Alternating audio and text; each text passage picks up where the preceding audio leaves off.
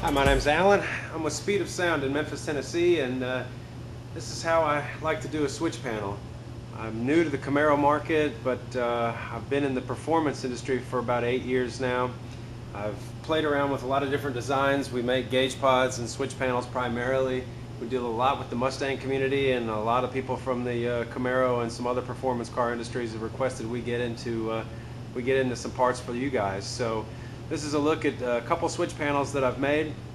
Obviously, as you can see, it's the center console of the 2010 and up Camaro. And while there's some similar offerings out there, we found that there's a few of them lacking just one particular thing that I've always wanted to do, and that is give some illumination to the text on there. What you can see on this one in the forward cup holder is a 4-switch nitrous setup. The lighting is called a blue-green illumination, and in the armrest console you can see it's just a standard blue illumination. I'm going to darken the area just a little bit more, show you the lighting without all the room lights on. I don't know how well my camera's going to pick this up, but I do hope that the lighting shows up prominently, and again, you can just get a quick look at how the illumination works. So there you can see two different colors.